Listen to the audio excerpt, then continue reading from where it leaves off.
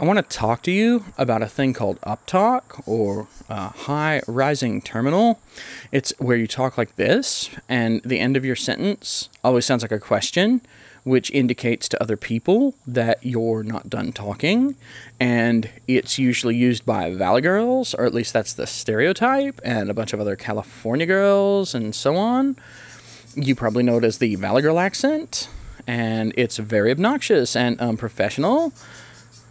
But there's a reason for it. Now, I've read some interesting articles about Uptalk, or Upspeak, or High Rising Terminal, or whatever you want to call it. There's one by The Cut that's something about Uptalk is not unprofessional. It's about getting you to shut up and listen.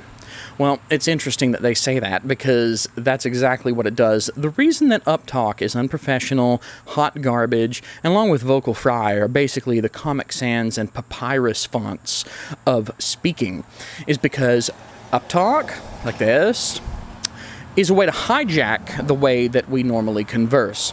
See, most people, when they talk, they engage in this activity called cooperative interruption.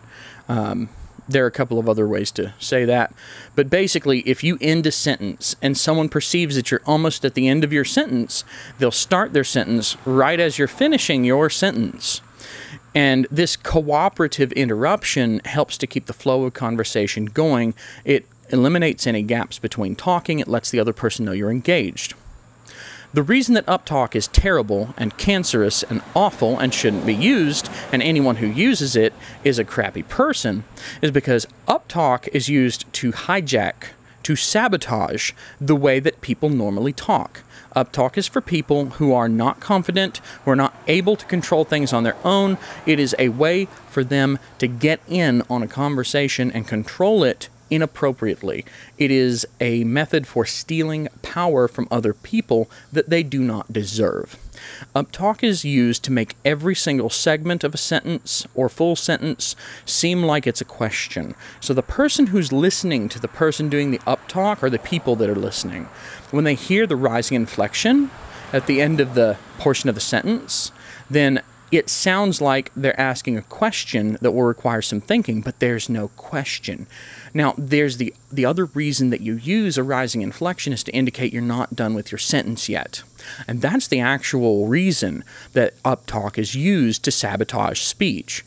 Whenever you're talking, and did you see what I just did there when I said whenever you're talking? I wasn't done with my sentence. So whenever you're talking and you're not done with your sentence, but you leave a pause so that people can acknowledge that they understand what you're saying. Did you see all those high rising terminals? You got a nice earful of that? When you do that, it gives other people the opportunity to show you that they are engaged, to nod in agreement, or if they have some sort of objection, it leaves them space to drop an objection in there. What Uptalk does is it makes it sound like you're no longer, like you're still finishing a sentence, and because you're still finishing your sentence, people don't want to be rude, so they won't interrupt you. It's hijacking normal conversational mechanisms to control a conversation. Uptalk is bad. Uptalk is indefensible.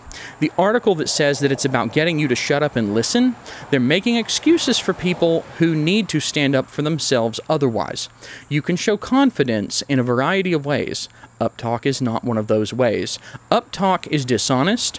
It is hijacking. It is sabotaging. Exactly as I said, those words are appropriate to describe the mechanism by which Uptalk functions. It is dishonest. If you have problems with people not listening to you, learn to speak up. Learn to speak louder. Learn to speak with confidence. You need to go to Toastmasters or something. Take a public speaking course. You need to speak to people in a way that commands some degree of attention and respect.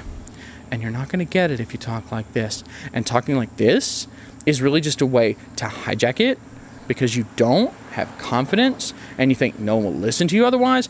It really is disrespectful to the people that you're up talking to. So stop doing it. Learn to speak like an adult. And you know what? That brings up another little thing. I'm tired of people calling it talking like men.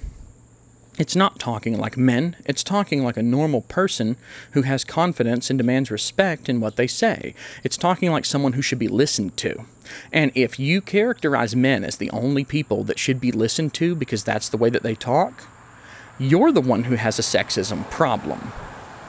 Talk like someone who is worth listening to. Don't use dishonest techniques like Uptalk to hijack it and try to get through. Thanks for watching. Support links down below. You probably know the drill if you watch my stuff by now. Also, go check out my channel where I'm going to push all these political things, these socio-political discussions. They're going to go to Jody's Spicy Takes. The channel Jody Spicy Takes will have this video as well as the regular Jody Bruchon channel, but eventually I will unlist them on my main channel and all the spicy stuff will only be on Jody Spicy Takes. Go check it out. Thanks for watching. Have a wonderful day. And by the way, if you talk like this, then I'm going to hit you with a shortbread cookie because I don't like Valley Girls and they're afraid of shortbread cookies. I didn't uptalk on that last one. You're not listening anymore. Bye now.